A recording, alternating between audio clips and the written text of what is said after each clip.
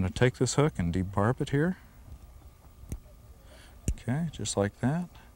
And I don't notice many fish being lost because of a debarb hook.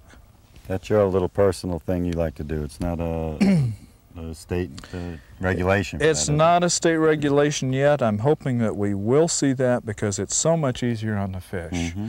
And I don't allow any of my people that I fish with to use treble hooks. I think treble hooks are very destructive to fish also. So if you've got a lure that's got a treble hook on it, just take your pliers and cut a couple of them off and you end up with a single. And you know, I think they hook fish better than a treble do anyway. Well, I see you doing real good today, I'll tell you that. You're all set. Problem.